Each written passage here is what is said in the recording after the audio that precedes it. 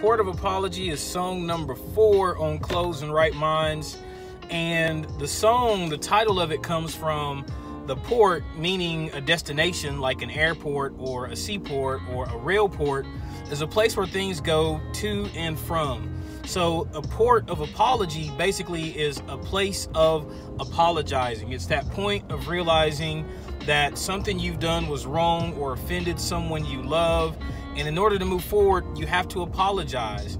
And I've learned now, with almost 3 years in marriage to my adorable wife, Kiana, shout out to you, doll, in my walk with the Lord, that a lot of times you have to acknowledge your pride or acknowledge where you're wrong and simply say, I'm sorry.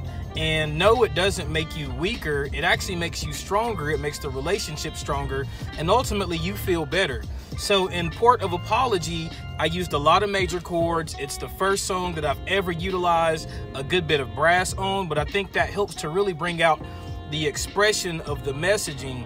And I think the takeaway here is don't hesitate to say, I'm sorry, especially when you're in the wrong, because that's what ultimately leads to understanding and reconciliation and getting things better. So that's a little bit behind Port of Apology, why the song is named the way it is, and why I use a lot of the major chords and movements the way I did. So enjoy the song. Again, it's the 4th song on Clothes and Right Minds, out on digital platforms everywhere.